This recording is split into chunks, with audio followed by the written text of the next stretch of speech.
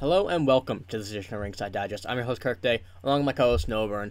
And in this video, we're going to be talking about a player who has been in the media lately saying that they could potentially be the next Matthew Tkachuk in the NHL. And we know that's some big shoes to fill. We've seen Matthew Tkachuk throughout how this playoffs, how he's played the regular season. The best player on Florida this year by far. So if you can get another player in this draft as Matthew Tkachuk, I think it's probably a good idea to take him. So we're going to be going over who this player is, as well as kind of what they're going to be going through in this draft, what they've been doing, how they've been playing, all throughout this video. But if you want to make sure to subscribe so you don't miss any stuff we have going towards the draft, which is less than a week away now, make sure to do it because we have a lot of stuff coming for this draft. It's a very, very big one. And free agency right after, a lot of exciting stuff going. So we'll be going straight into this video here now, which is the player's Ryan Leonard. Is he the next Matthew Tkachuk that we could see in the NHL? We know how good he's been in these recent leading up to the draft. He's moved up a few spots since I've last looked. Bob McKenzie also released his rankings recently, and he's moved up a few spots on there, which is, we know Bob McKenzie, how important he is towards the NHL draft. So what he has to say, I trust him, you know. But we're going to be going over everything in this video, just how he kind of been playing, how he's done. But like we said, the third Matthew Tkachuk brother is what he's been being called. You can see here, Leonard, the younger brother of former Shark John Leonard, possesses a blue-collar mindset to go with an elite offensive skill set. Elite Prospect says Leonard has shades of the third Tkachuk in reference to brothers of Matthew and Brady, skilled forwards who possess all kinds of bite to their game. And that is honestly the best definition I could see of Ryan Leonard. After watching him in the U18s, how he's been playing, he gets into the dirty spots that nobody wants to go. He gets in the corners. He's very, very good with the puck on his stick. He has the IQ of getting the puck where he wants it to be, moving the puck around with the stick. He's just so smart with it. He has a lethal shot. Absolutely incredible shot from this gold medal winning OT goal against Sweden in the U18s. He knows what he wants to do. But Noah, what do you think about this comparison? Matthew Tkachuk is one of the top players in the NHL, and Ryan Leonard, that's probably a good idea for some teams to get him. Yeah, it makes a lot of sense. He had, I think, 50 goals this year in the U.S. National Development Team program, and he's putting up like 40 penalty minutes, which is a lot of penalty minutes for a goal scorer, if you will. But if you look at Matthew Tkachuk, he has no problem fighting somebody, dropping the gloves, getting a 5 or 10 minute misconduct, coming back, and then potting 3 in the back of your net. So I love this comparison.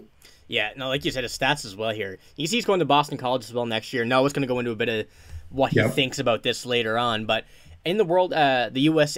under 18s, he was an assistant captain. He was a leader on this team. 17 points in 7 games. The amount of scoring chances he made for himself and the other players on that team is absolutely incredible. We'll play some highlights here for you just so you can see what his play style has been like, because it's absolutely fantastic. Shot into the line. Fortescue at it momentarily. Hudson delays, and he'll sling that up the ice. Ryan Leonard with space. He's got Smith, too. Drops Perreault. Back to Smith. My goodness. Unbelievable passing play, and Ryan Leonard just taps it in. It's 4, just out of the reach of Perreault. Gabe Perreault barreling in. Pass in front. Will Smith score! Can't keep this line down. Will Smith up top. His third. Little move from Hudson. Ryan Leonard cutting his space. Wrist shot. Score! The golden goal! Gold medal drunk over. Like you can see there, he was absolutely incredible with the puck, creating plays, like I said, for himself and others. He moves that puck fantastically. Like you can see that. I know some of the teams that they were playing were not the best, but the way even they were moving around those players, just passing the puck back and forth, creating chances, getting shots on net from anywhere, is very, very good. It's what you want to see for a player who has been moving up the rankings a lot, and that's what we're going to be talking about here now. I can see him going a lot higher than what some people have had. Bob McKenzie released his rankings earlier. I think it was yesterday. You can see he's on this one. He has him at 6. That's a pretty high ranking for Ryan Leonard, but from what we've seen a few weeks ago. But I can honestly see him going as high as 5, because we don't really know what's going to happen in the Matvei Michkov situation right now. Projected 5 to Montreal in Bob McKenzie's rankings, but I can see Ryan Leonard going 5. If Montreal decides something else, if someone else picks Matvei Michkov, whatever, however it happens, I can see him going as early as 5, because the way that his play style is, it's not a player that you really want to miss out on, because he's a special player. It's very hard nowadays to find someone who got a mix of physicality, talent, goal-scoring ability, I'll say, and not caring to take a penalty when needed. Like, it's very special to have one of those players. Not a lot of players in the league have them. The Tkachuk brothers are 2 that are very, very notable. And then you'll probably struggle to find some other players like those guys. But it's very important that you have a player like that in your team, especially if you're going to be building up from, as Montreal is now, in a rebuild, or if you're going into a deep playoff run. But Noah, what do you think that you could see Ryan Leonard, or where do you think you can see him go in this draft? Well, first off, I mean, I think that's why they call the Tkachuks the unicorns, right? Because they're 1 in a million. You can't get a player like that. But I can't be the only one that thinks Philadelphia here. You know, the typical Broad Street bully. I mean, that was a while back, but he still fits the bill of a Philadelphia Flyer. But you know, I think Philly would be awesome. They're at 7, I do believe. I think it's 7 or 8. I think 7. I think. So I mean, maybe he slides. You never know. But a little point here: Boston were there too. Cutter Gauthier went 5th overall to Philly last year. He's committed to Boston College he played there last year. He'll be back there again this year. And that is where Ryan Leonard will play this year as well. So maybe, you know, Philly drafts Ryan Leonard thinking, oh, let's get both these guys developed together. We know what they'll bring. And I mean, that's just a recipe for success there. That would be a good idea as well. Before making the NHL, they'll be playing for a year together in college. But I can see many teams trying to trade up for Ryan Leonard. You know, he's the kind of player that you want, like I said.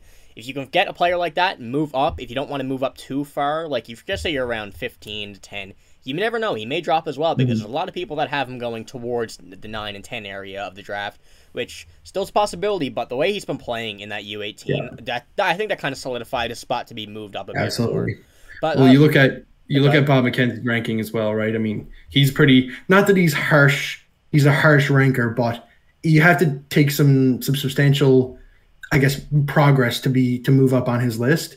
And I think Ryan Leonard has done that substantially. Yeah, and he's one of the bigger guys in this draft. He's not no elephant, or he's not no giraffe. I think he's around 6 foot 190. So he is a bigger player compared to what we've been seeing recently in the draft. Like, you know, Connor Bedard, what is he, like 5'9", 5'10"? Yeah, I think he's small. Guys he's like Caulfield who are like 5'9". And then, just like players that are usually smaller now. You don't get very many big guys coming out of this draft on forward anymore. But Ryan Leonard, you know, he's fitting that stature of one of the older, like an older style NHL player, and you draft in like the late to second, first. Philly Flyers. Yeah, like, exactly. It kind of fits the narrative of what they've been having over the past few years. And it worked. So I do like the Philadelphia Flyers idea. You know, we'll see what happens in the draft, because we got less than a week now. Got to depend on the interviews and stuff. We've seen that in the NBA draft last night. Somebody was supposed to go 4, dropped down to like 20. So it's not just about the play style, it's about the interviews, the workouts, and everything too as well, the combine. So we'll see what happens with this now in about a week. So we'll be doing more videos on the draft and everything, a lot more stuff coming up soon.